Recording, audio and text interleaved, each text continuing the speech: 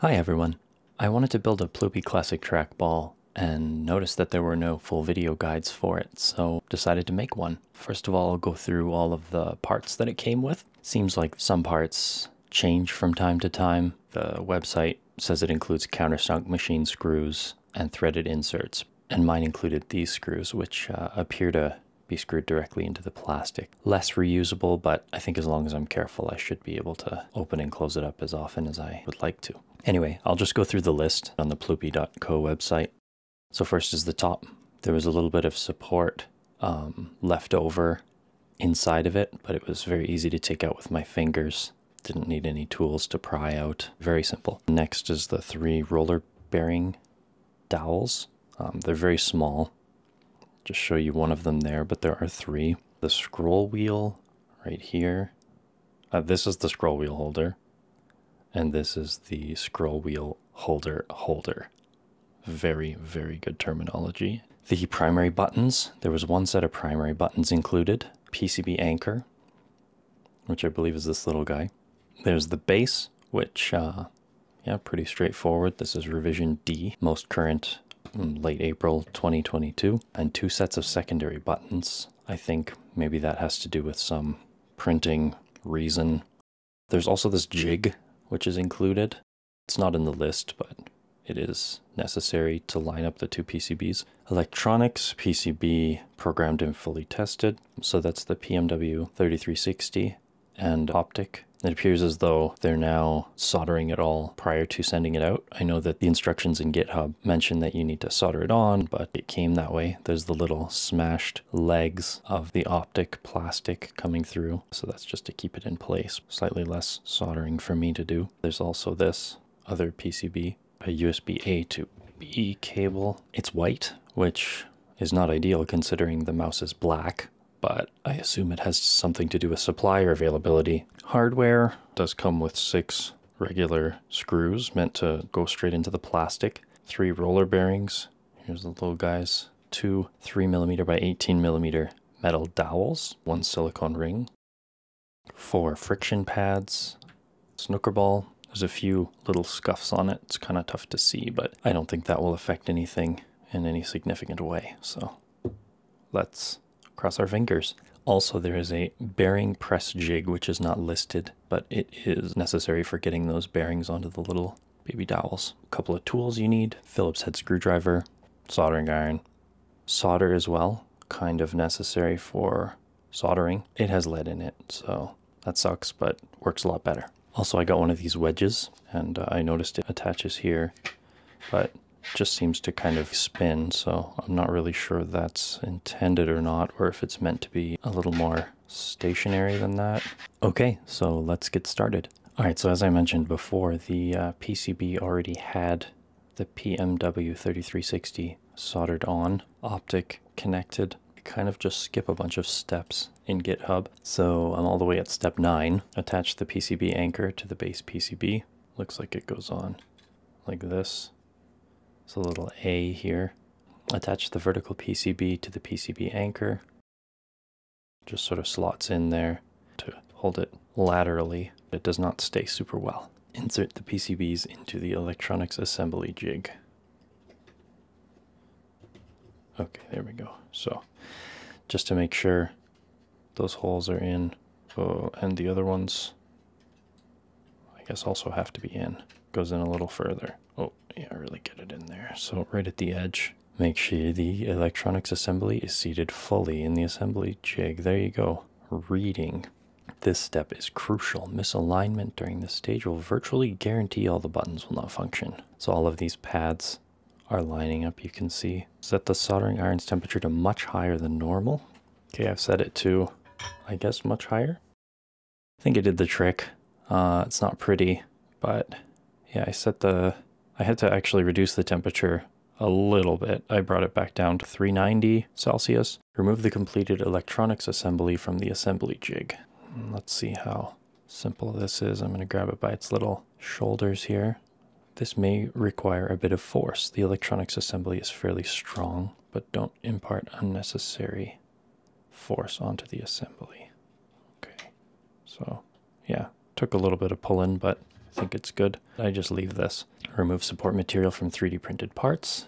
I did that. Okay, he has a video on removing support material. I will try to link to that video. Prepare the scroll wheel holder. Insert scroll wheel holder into scroll wheel holder.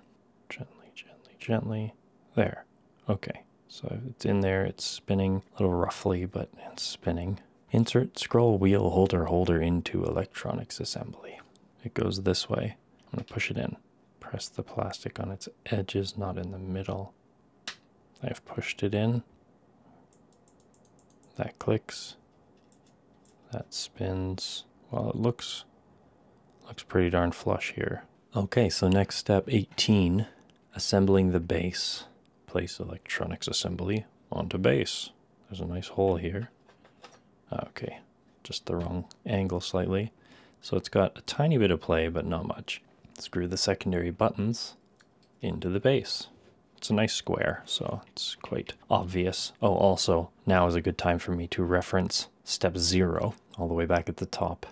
Note on driving screws. The screws are driven into plastic. Plastic is soft. Go slowly, go gently. When you feel significant resistance, stop. Tiny bit of play there too, not much. I'm gonna kind of hold the buttons so they don't twist too far out. Gently twist the secondary buttons counterclockwise. There. Alright, I think that's nice. When it's screwed in, it looks like that, which I think is where it's meant to be. Step 21. Fit the hole in the top for the scroll wheel. So I've got one of these dowel pins. I'll be inserting it into this hole. Wiggle the metal pin in the hole to loosen it. A consistent fit when the top is attached to the trackball in later steps. Step 22, prepare the scroll wheel. Insert dowels into scroll wheel. A hammer. Oh boy, I don't have one of those handy. But let's see. Test my might. Yeah, they have a little tab on the inside that stops it.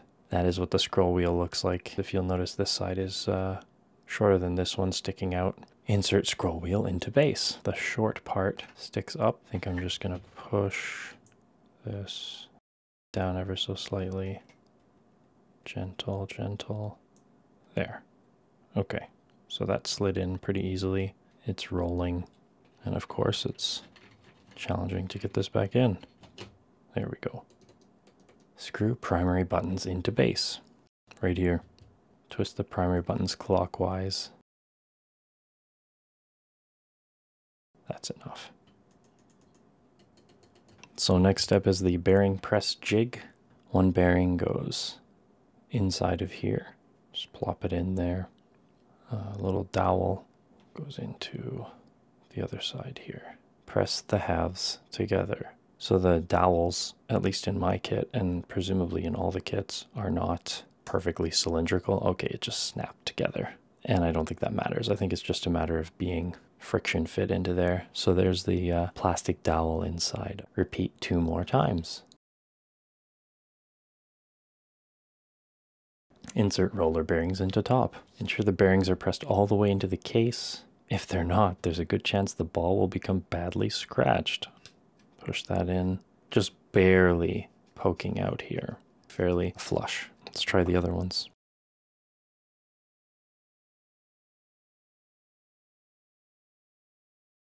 So that one's not going in very well. I'm going to try just pushing with a screwdriver. Okay. So pushing with a screwdriver on the side that wasn't quite going in worked well for me. This one feels like it's sticking out more still. That needed a lot of force. Put the top onto the base.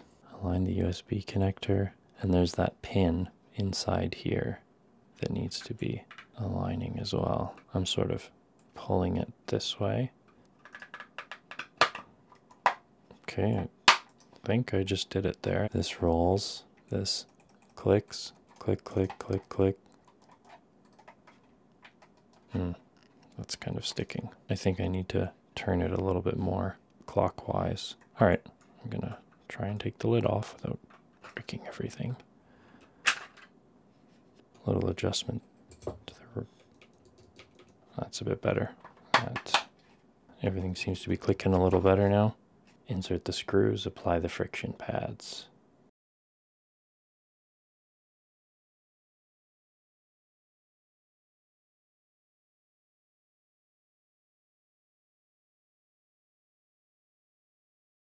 Yeah, I think that feels pretty good. Okay, step 34. Insert the ball. Depending on slight variation sizes, you may need to push the ball in with some force, but it shouldn't require a large amount of force. Do I need to push it in? I don't think so. I think it just plunks right in there.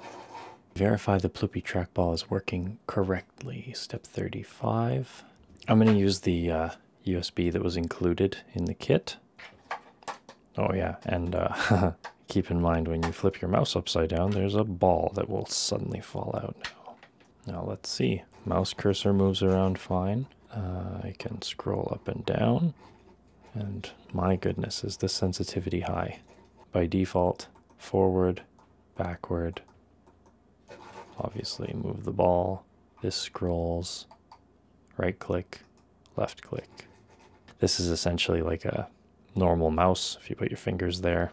And this is just some bonus buttons. I think I'm going to change it up a little myself. Okay, so that's the Ploopy. If you have any questions, feel free to throw them in the comments. I had fun making it. I was slightly disappointed I didn't get to solder in the entire motion sensor, but to be honest, I've read a few people online putting it in upside down because apparently that's very easy to do, and then that's just sort of ruined. So I think it's a good choice on part of the creator, Crop Octagon on Reddit, to just solder it himself. Anyway, go have fun ploopying, everyone. Hope you enjoyed it.